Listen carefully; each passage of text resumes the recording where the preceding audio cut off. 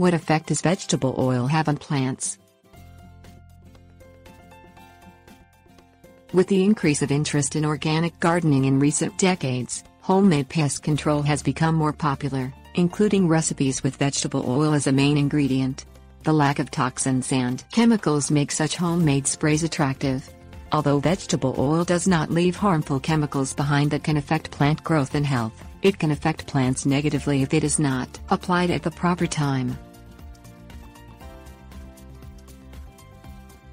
Increase in oil usage.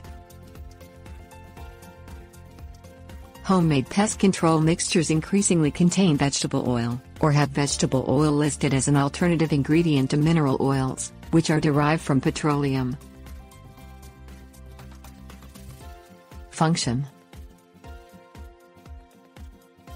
Vegetable oil, when sprayed on plants, helps to kill insects. The oil coats the bodies of the insects as they come into contact with the oil, breaking down their outer shells. The vegetable oil will then wash away in rain or wear away in the sun, leaving no harmful chemicals on the plants. Types.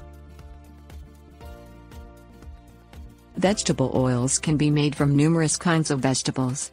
Cottonseed oil and soybean oil are the two most effective varieties when used as insecticides. Effects. Most garden plants are not extremely sensitive to oil, but many can still become burned if the oil is not applied correctly.